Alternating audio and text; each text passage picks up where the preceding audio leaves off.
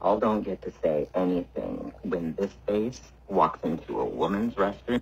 Now, that's a super bold statement to say here on the internet there, Pumpkin, but does that mean that you don't get to say anything when that face no longer looks... Hey, I'm just gonna start off the video by clearing up a couple things. First off, this is a trans man in Kansas. They're saying this because you literally just threw them into the woman's washroom.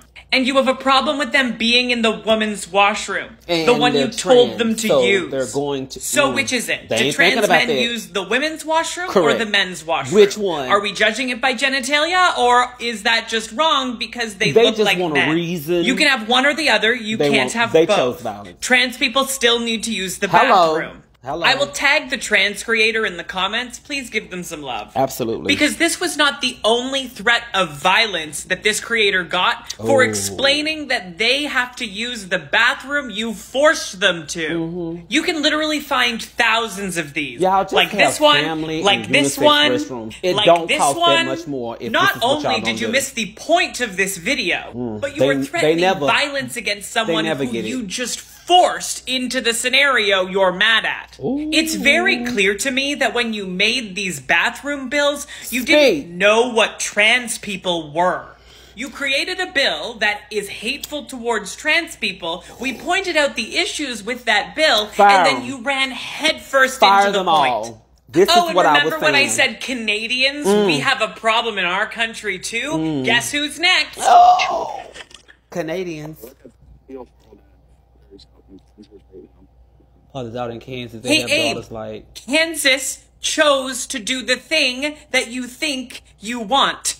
The Kansas bathroom bill forces you to use the washroom of your assigned sex. You don't need to feel bad for the fathers of Kansas. Do you not understand that the hateful lawmakers in Kansas are the ones who wanted what you want? This trans man doesn't want to use the woman's washroom.